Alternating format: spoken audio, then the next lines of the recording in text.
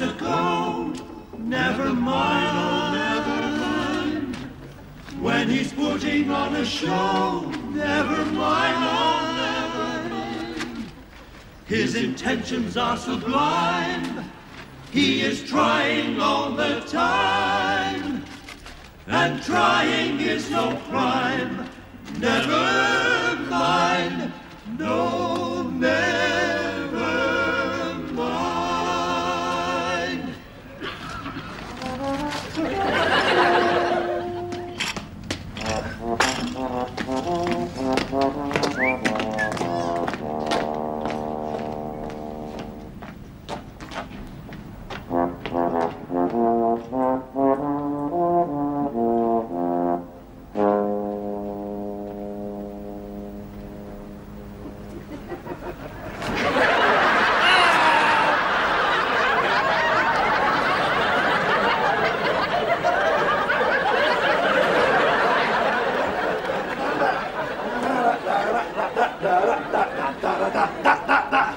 Magic. Oh, Selwyn, you do look smart in that cravat.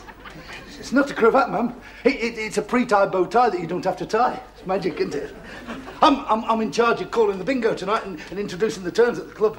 Hey, you haven't booked a load of strippers again, have you, Selwyn? I didn't book strippers before. It was a mistake. I thought they were jugglers. No, I've only done it once. It's a fantastic concert. The big band sound's coming to Scarsdale. Like Black Dyke Mills, poet and peasant. No, like Glenn Miller and Moonlight Serenade, Chattanooga Choo Choo. Who have you got coming? Well, only the latest and greatest in the big band world. What, Joe Ross? Jack Parnell? No, not quite, Morris. You don't mean Sid Lawrence? You're getting warm. Edward Heath, now he had a band. That's Ted Heath, now, ma'am. Oh. The fella you're thinking about only plays the organ. Right, come on. Now, who have you got booked? Sid Arkwright. Sid Arkwright? I've never heard of him. He's never heard of Sid Arkwright? Never. He's a veritable legend in the world of big band music. I can't help that. I've never heard of him. I mean, who says he's a legend? A veritable one. His agent said so when he phoned me up. Honestly, he's coming all the way from Pontefract. It must be good. We're paying him ever such a big fee. You mean they get paid, those turns in your club? Of course they get paid, man. People should get proper jobs. No wonder the country's in a mess. Look, how much are you paying this legendary Sid Arkwright? Complete travelling expenses plus £10. I blame the common market. What, £10 each? I'll give over, Morris. £10 between them. Well, for the greatest big band in the world? Yeah, well, it's all right. Finished up with £2.50 each. Clear. What do you mean there's only 4 fellas in this big band? Yeah, well, I mean, some of them play more than one instrument.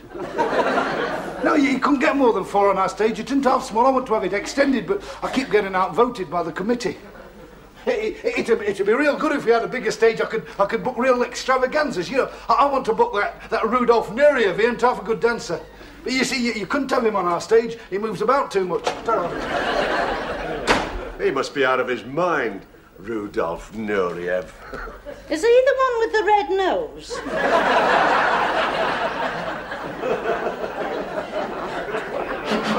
Ladies and gentlemen, if we could just a bit of order, please, just while I check this house. Just a little bit of that house is correct. If we could have your tickets, sir. Thank you very much.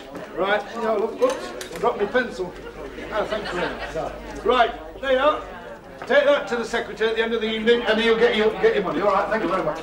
Right, well, ladies and gentlemen, now that concludes our final house of bingo. And as you know, I usually introduce the turn at this time. No, you don't. We're half an hour late. 35 minutes. Yes, we're a little bit late, ladies and gentlemen, as you know, and you're probably saying to yourself, what's happened to Sid Arkwright and his famous orchestra? Yes, what has happened to Sid Arkwright and his famous orchestra? Yeah, well, I'm just about to let you know, ladies and gentlemen, there's a very good and reasonable explanation why Sid Arkwright isn't here. Yes, he hasn't turned up. No, could you just have a bit of decorum? No, there's a good reason why Sid and his boys haven't turned up, but unfortunately, at the moment, I don't know quite what it is. So it's all very well. Listen, it's all very well, but the members have paid 5p cover charge, and they've a right to get their money's worth. Ladies and gentlemen, if I could just a minute, just in case you're a bit worried about not getting your cover charge of 5p's worth, I can assure you you're not going to be disappointed, because I'm your concert secretary. It is my responsibility. So I think what we'll do to pass a bit of the time away is we'll have another 5 houses of bingo.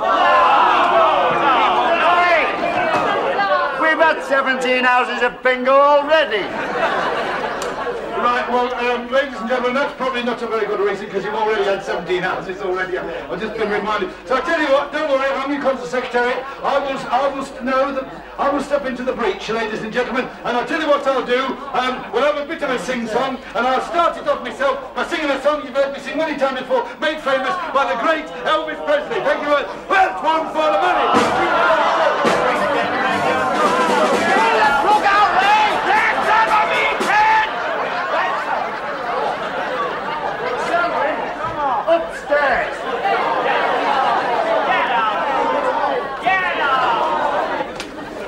It's another shambles.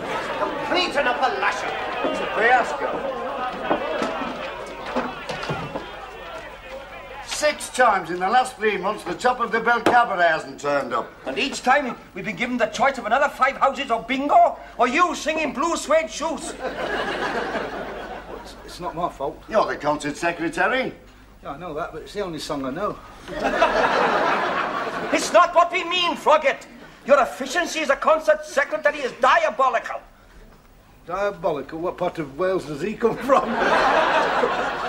Watch your flippancies. I don't know what they are. Look, I've done everything to get turns. Honestly, I'll go out all over. I mean, look at Sid Arkwright. I mean, he comes all the way from Pontefract. But they never arrive. Look, some of the turns are right. I mean, look at them strippers who I thought were jugglers. They turned up and they went to bomb. That was a mistake. Yeah, no. That fire eater I booked, he turned up. Aye, and he scorched the ceiling. You had complaints about the beer being warm. Well, I got the same complaints, didn't I? I passed them on to his agent, honestly, and he said he's going to deal with them as soon as he's sorted out his big claim. What big claim? It involves the row of houses where he lives. He was rehearsing, apparently, in his front room, and he sneezed.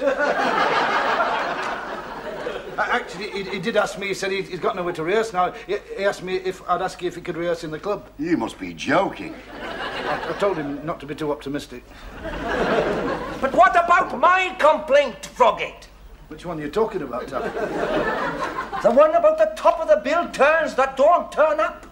Well, I've made exhaustive inquiries into all that, and I think I've solved the problem. What is the problem, Selwyn?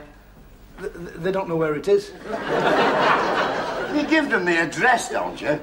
Yeah, I confirm it in typing. But when they come, they still can't find it.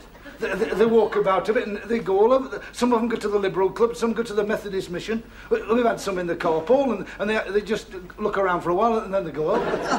Everybody knows where the club is. I know where it is. So do I. Who knows where the club is? Show of hands. Carried unanimously. I know where it is. That's where I had my hand up. But it's not us, is it? It's not us. It's them. They're the problem. You see, it's not written up anywhere. What's he talking about? What's not written up anywhere? Scarsdale Working Men's Club and Institute. It's on my membership card. I know that. It's on my membership, but it's not on the club. Isn't it?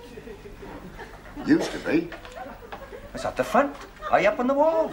Yeah, I know. Well, it come down in a gale, and Ray took it round the back. He was going to stick it up, but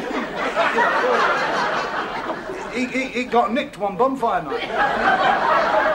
Now let's get this straight. You were saying that these artists, well, these comedians and band leaders, can't find the club because the name is not written on it.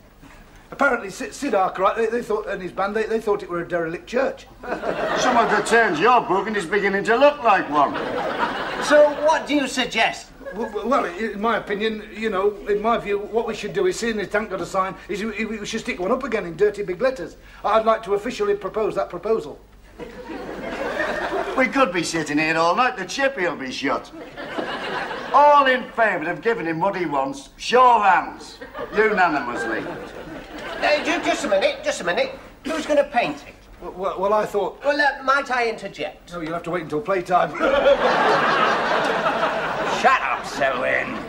It so happens that I have a good friend, namely my brother, who's a sign writer. I'm sure he'll make a good job at very competitive terms. I know somebody who'll do it even cheaper. Oh, no, he won't. My brother is... If I might interject. You might not interject. We've had too many interjections already. Harry's had one more, can't I? I just wanted to interject to say that I know somebody who'll do it for nothing. Can your brother do it better than that? Well, I have to speak to him, won't I? Well, I propose we give the tender to Selwyn's friend. Those in favour? All those against? You can't vote, you've got a declared interest. We won't get it done cheaper than that. Unanimous. Tell your friend he's got the job. Magic, thank you very much. It's not my friend. Well, who is it then?